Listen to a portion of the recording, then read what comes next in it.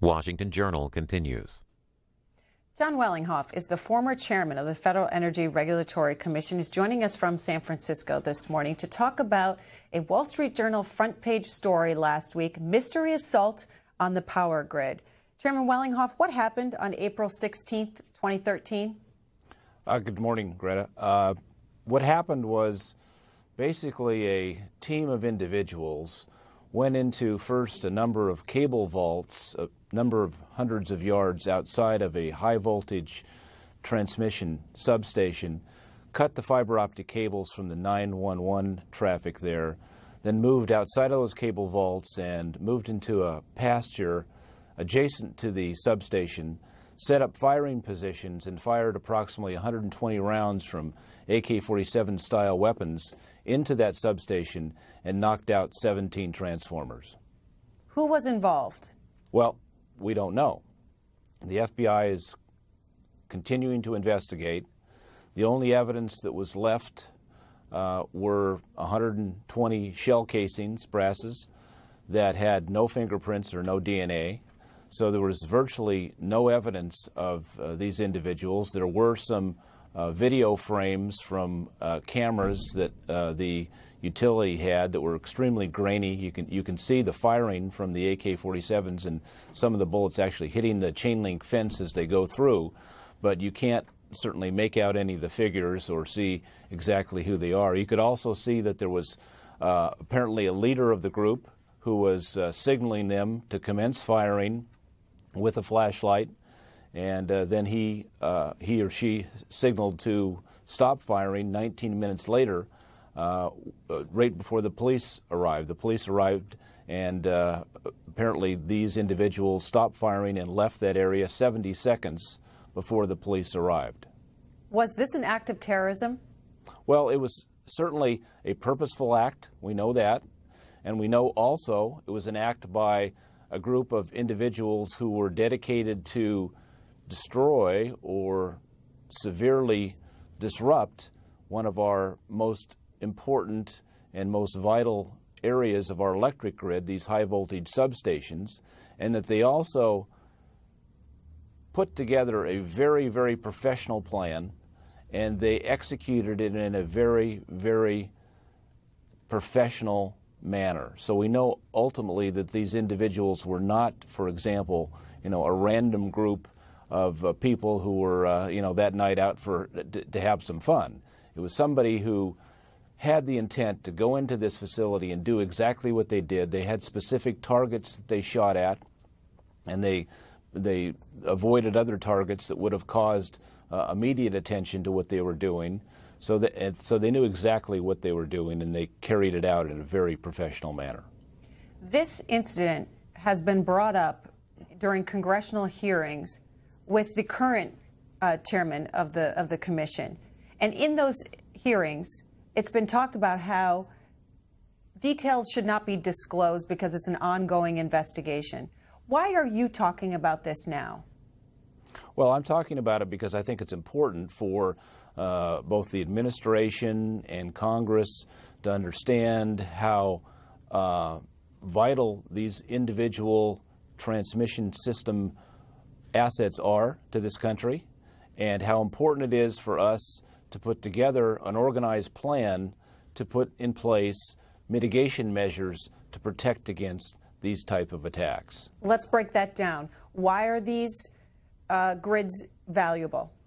Well, they're valuable because we all depend upon electricity. Ultimately, every system in this country is dependent upon the electric system. So as such, if in fact there was an organized, coordinated attack on a number of these substations, it could take down very large portions of our electric grid. And if that attack was conducted in such a way that it actually destroyed the vital pieces of those substations, that is the transformers, we could be without power for a very, very long time. And what would be the economic impact of that? Oh, it would be trillions of dollars. How do we know that?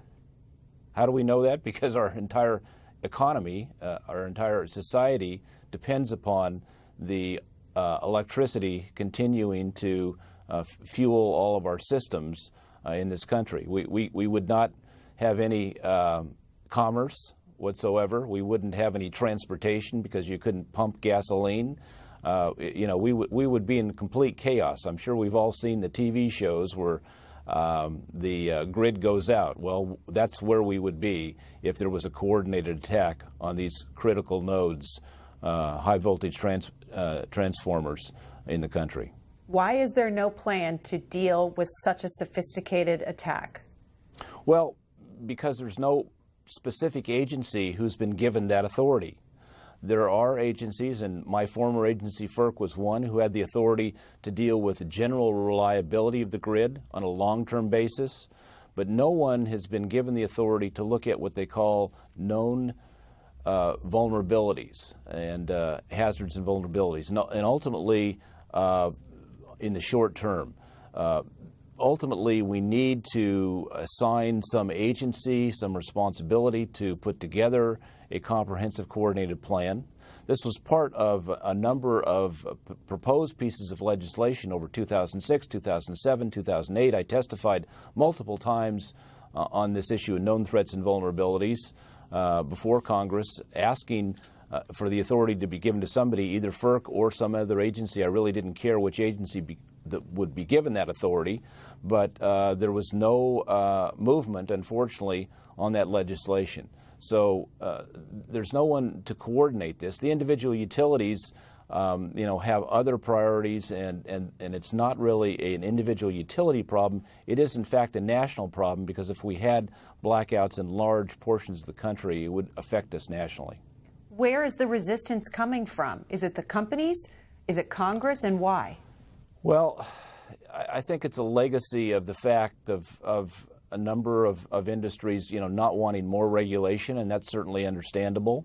But I think this raises to the level that we need to have some kind of coordinated effort at a federal agency level. It is not certainly a state problem. It's not certainly a utility problem, because there are a number of these substations that are owned by discrete utilities, yes, but hardening them and reducing them, the vulnerability to these physical attacks, will help everybody. Will help, you know, all the neighboring utilities, will help all the customers that are outside of those utility areas, because they will be protected from these types of attacks and the resultant blackouts as well. So it's something that the cost should be spread to everybody, and perhaps we need some tax incentives. Maybe there's some other way to approach this other than a regulatory one, you know, and I'm exploring those with a number of individuals. But ultimately, there needs to be some coordinated plan to start protecting these substations. Now that we know that there are individuals who have the capability to carry out an attack as sophisticated as this one we saw on April 16th. I want you to respond to a column that was written in the Wall Street Journal yesterday by Holman Jenkins, who says there is nothing new about Americans shooting up the grid, that this has been happening for a long time. And he says this, that if the implication is that more attacks can be expected, they surely can, because they've been happening for decades. One expert suggested if the assault were widely replicated around the country, it could take down the grid. He says, well, yes, but it would require an army. Every substation is different and would have to be scouted separately. And wouldn't such an army be keen not to give away its presence? And why, if a terrorist had dozens of trained and disciplined fighters to deploy inside the U.S., would their target be a utility substation? That's a very interesting column. I disagree with most everything that he says in that column. I haven't read it, actually. But I'll tell you that this, number one, yes, there have been people who, you know, drunk hunters who've taken pot shots at substations, you know, people on a random basis who've gone out and shot at substations. No one has ever planned and executed the level of a sophisticated, organized attack that you saw on April 16th at Metcalf. That's undisputed. Number two, you don't need an army. You just need a very few number of people with some fairly unsophisticated weapons to target the most critical substations in this country, and there's not very many. And I'm not going to reveal specific numbers, because that would be revealing things that we shouldn't be talking about. But when I was at FERC, we did specific modeling on load flows to show that you can, in fact, take down the entire grid by hitting a very few number of these substations. So this gentleman who wrote this column has not done the analysis, has not done the studies, and really doesn't know the details of, in fact, what could be done. Let's talk to Al in Waterton, Tennessee. Republican caller, you're on the air with Jon Wellinghoff. Go ahead. Taking my call. Mr. Wellinghoff, how do you know that those were AK-47s? Because we had the brass. It was a 7.6239 cartridge. Yeah, I'm just letting you know that for those of us that know what we're talking about, a 7.62 by 39 could be fired by any number of weapons. Who do you work for now? You're billed here as the former chairman of the FERC, but are you not an energy attorney that is probably also registered as a lobbyist? Is that true? I'm not registered as a lobbyist. That's not true. Okay, so who do you work for? Who do I work for? You're billed now. Excuse me, sir, if I can answer. I'm a partner in the law firm of Stoll Reeves in San Francisco, and I work on emerging energy technologies at that firm.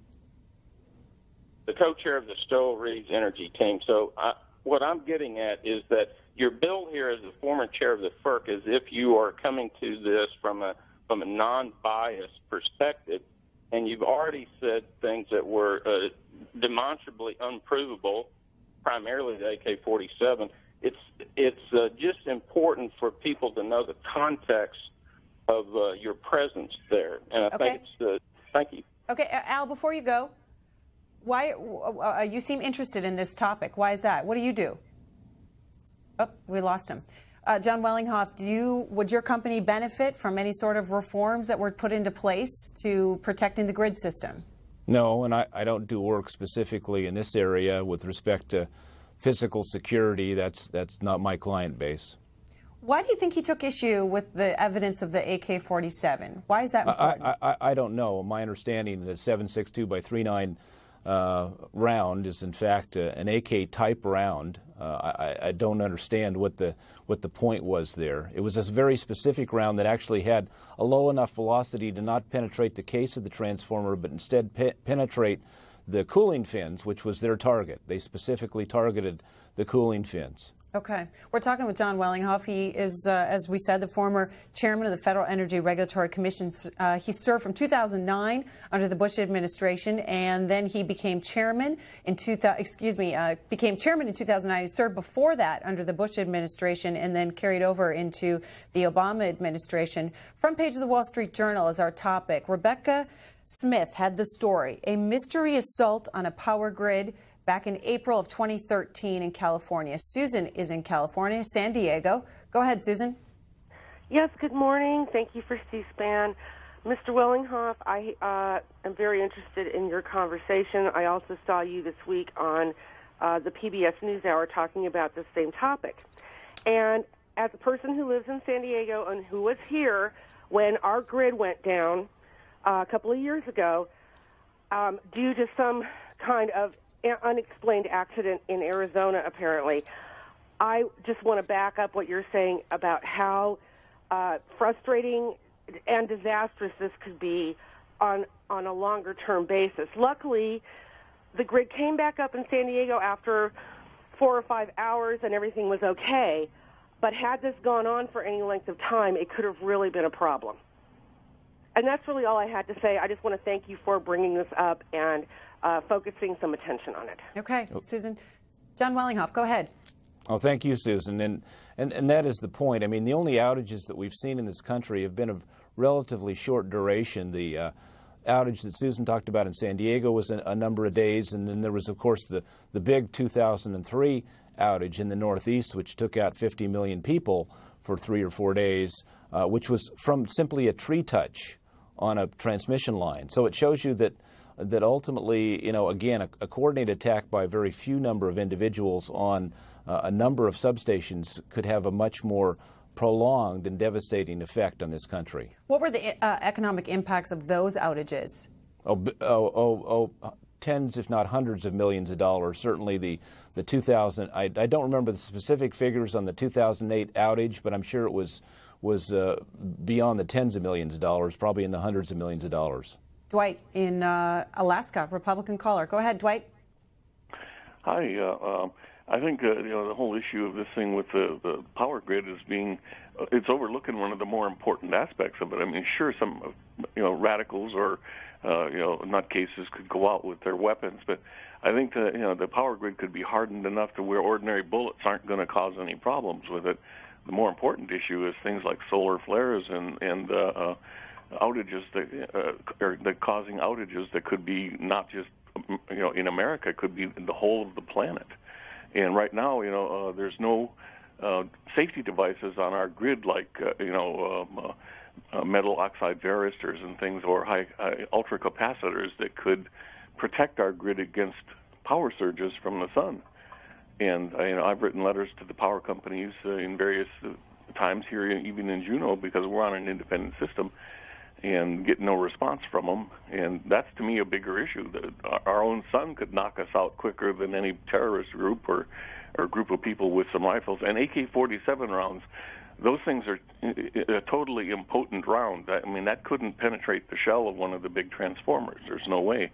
They might knock out some of the more minor, smaller pieces of equipment and take the thing down for a short period of time, but that isn't going to do it. And it would take an anti-tank gun to blow up one of the big transformers, because the shell on those things is 3-4 inches thick, I think. Okay. Mr. Wellinghoff. I really don't want to comment on what the gentleman said, because I would be getting into details about the transformer case that probably shouldn't be disclosed. But ultimately, he's right about the solar flare issue. Those are other vulnerabilities, and those vulnerabilities actually FERC, I know, is looking into now and looking at promulgating or working with NERC and promulgating specific regulations to put in place the type of equipment that the gentleman's talking about. It's important to ensure that from a major solar flare or other type of electromagnetic pulse situation like that we don't in fact have an outage, and we do need to protect against that as well. But I will say that he's wrong about the case of the transformer, and you'd be very surprised as to what type of weapon, in fact, could destroy one of those transformers. So it needs to be better protected. Absolutely, and we certainly can do that. And there's multiple techniques and mitigation measures that we can take. I mean, the simplest one is every single one of these substations that have these high voltage transformers is surrounded by simply a chain link fence that anybody can see through at 1,200 yards with a scope and a rifle. We could make them opaque so you can't see the individual targets within the substation. In addition to that, we could put in better cameras, better lighting as well. We could even put jersey barriers up, which are fairly inexpensive, concrete movable barriers that we've used overseas multiple times before in front of these transformer assets to ensure that the some ballistic projectile could not in fact penetrate through them. So there's lots of easy ways, fairly inexpensive ways to protect these systems. And they would be inexpensive. I mean, give us a cost to do this at every substation across the country. Well, we're not doing them at every substation across the country. That's the first point we have to understand. There's 45,000 substations. There's only less than 100 that are the high voltage critical substations that need to be protected. So number one, we're talking about a very limited number of substations. And number two, the costs, I don't have exact estimates, but you can imagine what it would cost to put an opaque fence around a perimeter that's maybe, several hundred yards, and to put, more sophisticated camera and lighting and even the concrete jersey barriers. I can't imagine it's more than, $1 million or a couple $1 million per substation. So spreading that over the cost of the entire taxpayer base of the United States, would be a very minimal amount of money to spend to ensure that we do not have a major outage that has consequences of extreme economic damage and also potential health and safety issues as well. All right, we're talking to Jon Wellinghoff about a sniper attack on a substation in California back in April of 2013. Kevin, you're up next in, is it St. Louisville, Ohio? Democratic caller? Yes. Okay, go ahead. All right. Yes, sir. I was just wondering, I'm a union electrician, and I work at some of these sites. And the last few transformers we put in, real big transformers, they were made in India. And just to hear about the wait time on these huge critical pieces of equipment, it just boggles my mind that we don't have a stockpile of these in case such a thing would happen. Well, we don't have a stockpile. I mean, there are spares. There's no question that they have some spares. Interestingly enough, many of the utilities house their spares at the same substation. So, you know, you'd shoot out the operating ones, you could shoot out the spares at the same time. But the other issue is there is a very long lead time for these transformers, minimum of 6 months, and usually, 12 to 18 months to make one of these transformers. There's only 3 companies in this country, in the United States, that make them, and yes, many of them are made overseas, in Korea and India and other places. So, the supply chain is a long and very difficult one, and replacing these transformers would not be an easy thing if someone were to knock out a number of them, a large number of them, in a coordinated attack. How much do they cost, and what is their role? What do they do? Each one of them costs tens of millions of dollars, and the role of these transformers is to step up voltage from a number of generators that are in the area. So these substations are located where there are a number of large generating stations, and they step up the voltage so that then the voltage can be, the electricity can then be transmitted on high voltage transmission lines to the load centers, to our cities and towns where we need the power. So is that what a substation is then, basically? Yes, it's a node. It's a node on our grid that allows us to step up voltage of power, in some instances step it down as well when we get closer to the loads. But these high voltage ones that I'm speaking of are primarily to step up that voltage so that ultimately it can be transmitted on these very high voltage transmission lines, the 345 or the 500, or in some instances the 765 kilovolt lines. What does the United States grid system look like? Well, it looks like 3 separate parts. There's 3 grids. There's a western grid, there is an eastern grid, and then there's Texas. Texas is not strongly interconnected into the rest of the United States. In fact, Texas is not directly under the jurisdiction of the Federal Energy Regulatory Commission for transmission, with the exception of reliability. FERC does have that responsibility. But these three grids are separate. They operate separately ultimately. But once you're into that grid area, if you do something at one portion of the grid, for example, if there's an outage in Florida, it's actually felt in Maine. You can sense the frequency incursion in Maine if there is a power plant, for example, that goes out in Florida. So because of that, because of this interconnectedness of this frequency across the entire interconnect, that's why taking out a number of nodes within the interconnect can destabilize the entire interconnect and bring it down. Jon Wellinghoff, here's a tweet from one of our viewers. Was the Super Bowl power outage a few years back an indication of potential problems? Well, that was a local, a small distribution substation transformer, it was my understanding. I don't think it was necessarily any indication of problems, certainly not anywhat near to the magnitude of this April 16th purposeful attack. That was just a random outage that was an equipment failure. I want to show our viewers a map of the grid system in the United States. And then Jon Wellinghoff, another tweet from our viewer. Matt Smith says, looks to me like we're burying the lead here, that the national media sat on a major story for nearly a year. Well, it is interesting that, it took Rebecca Smith to dig this out.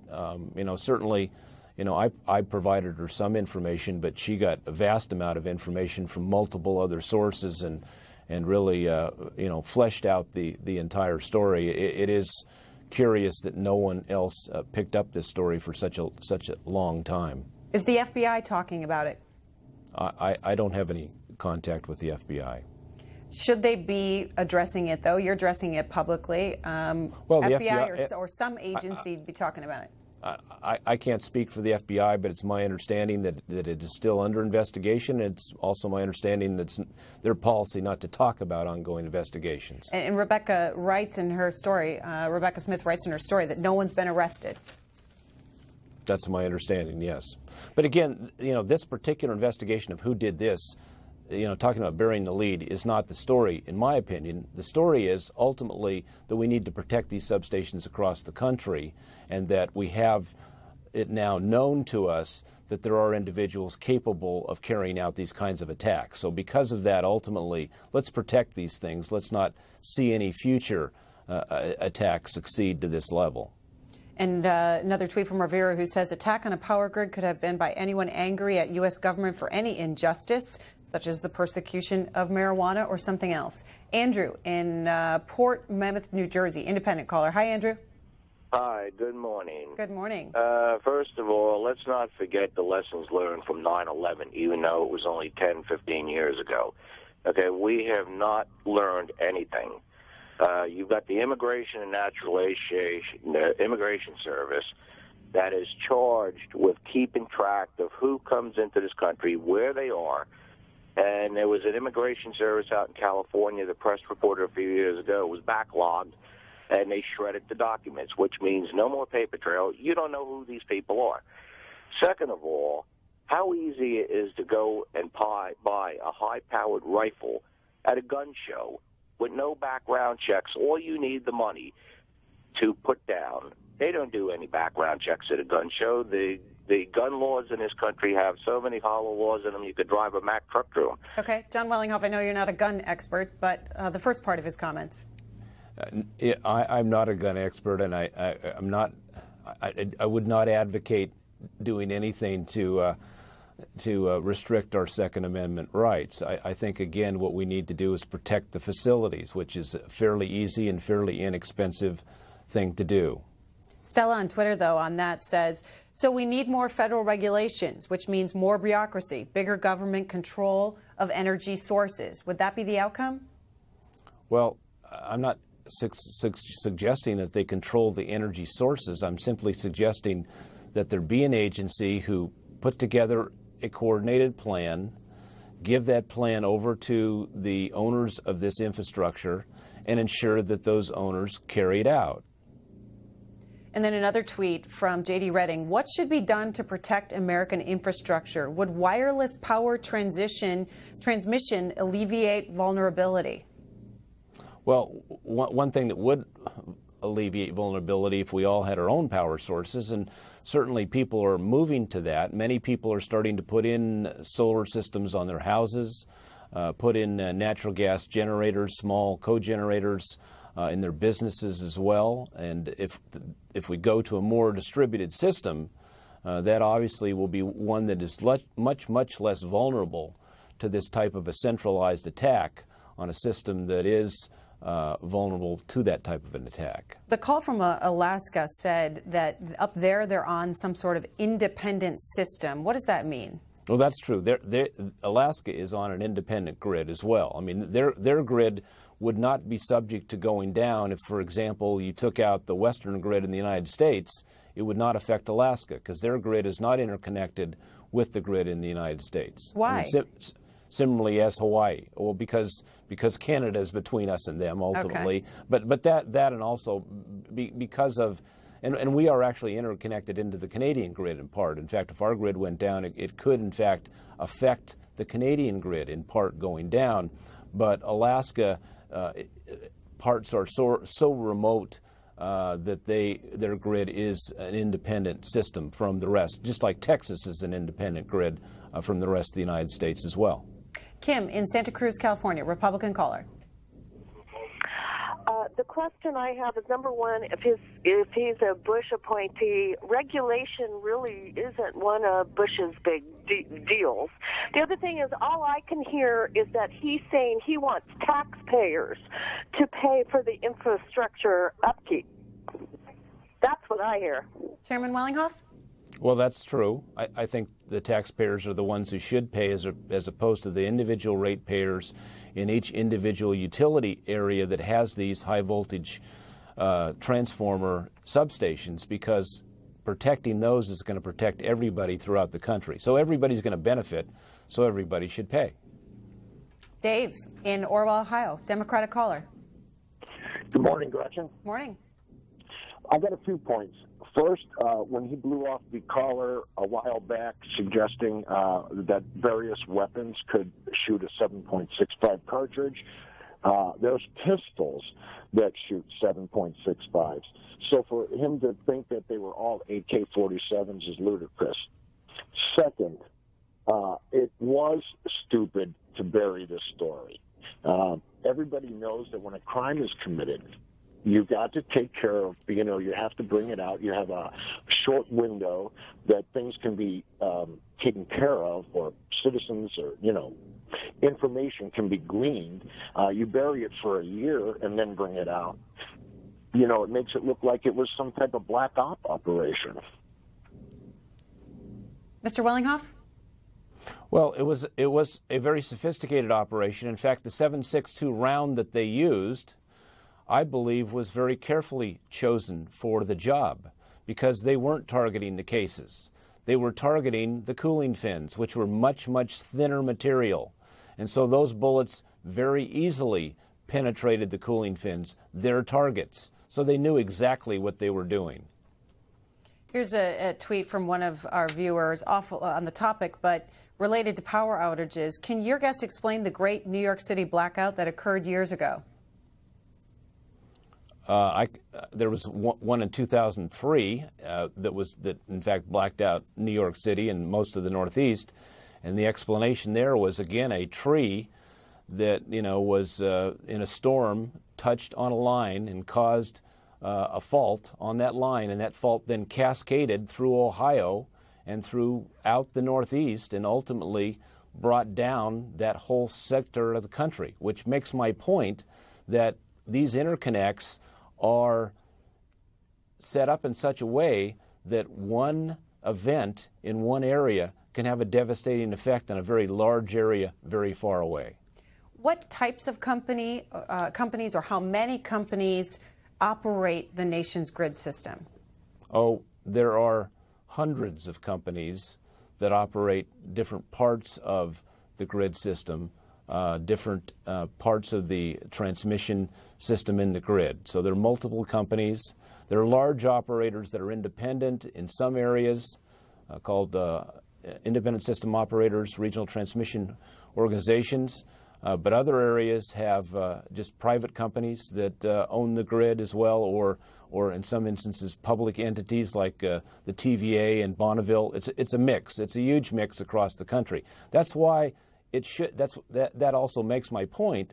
That's why we should come back to it being a national problem, organized at the national level, because there are so many multiple different kinds of private and public companies who own and operate these assets.